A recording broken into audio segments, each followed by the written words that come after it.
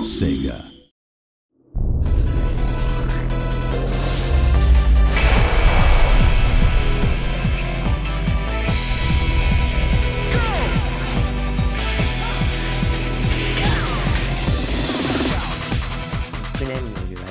I've been playing Virtua Fighter since I was very young.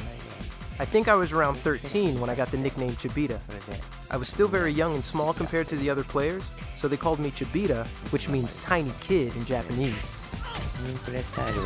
My playstyle is attack all the way. I like moving or pushing forward and attacking. I dislike players who create distance between their character and mine. The ones who like to wait. It takes an effort and time to close that gap. I prepare for tournaments with practice.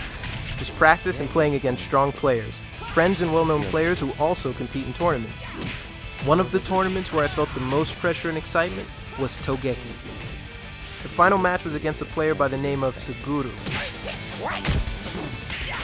I remember I was very nervous to play against him because it was the final match. Togeki is a very large tournament, and lots of players were watching. I knew it would be over if I lost the match against Suguru. I have also traveled overseas to compete. In fact, I won the EVO tournament in 2003.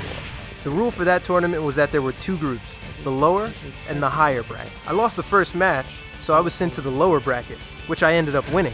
The winner of both brackets faced off in the end. So even though I lost my very first match, I went all the way to the finals and won. I think being a Sega Star player is to serve as a role model for other players. At least that's what I strive for.